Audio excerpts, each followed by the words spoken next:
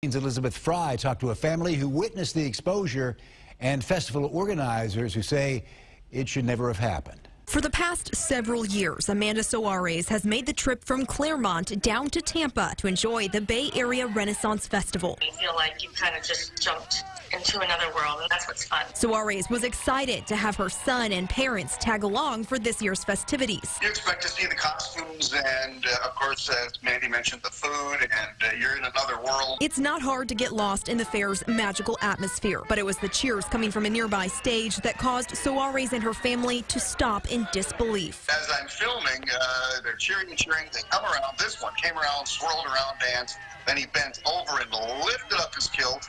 And there's his backside saying hello. And then you're seeing other body parts also shaking around. The show is part of the Men in Kilts competition. It's advertised on Facebook, telling guests they're in for a treat. However, this is far from the show Soares and her son were expecting to see. I'm there with my 13-year-old, and he's a little bit older, but still super embarrassing. He kind of gave me a look like, whoa, what is happening on the stage over there? Despite the crowd's cheers, some people can be seen shielding their eyes or turning away. Soares and her father claiming they were given no warning. He was the fourth or fifth person that was trying to show what was under his kilt, and everyone's cheering. With Renfest advertised as a family-friendly event, there are obvious concerns. It was definitely a 21 and over show.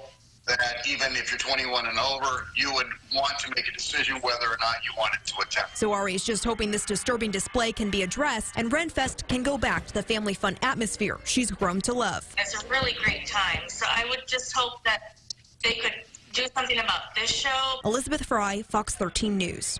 And Fox 13 News reached out to organizers of the Bay Area Renaissance Festival, informing them of the guests' concerns. And they told us the men in the competition are also guests at the fair, and they had no idea the man intended to flash the crowd.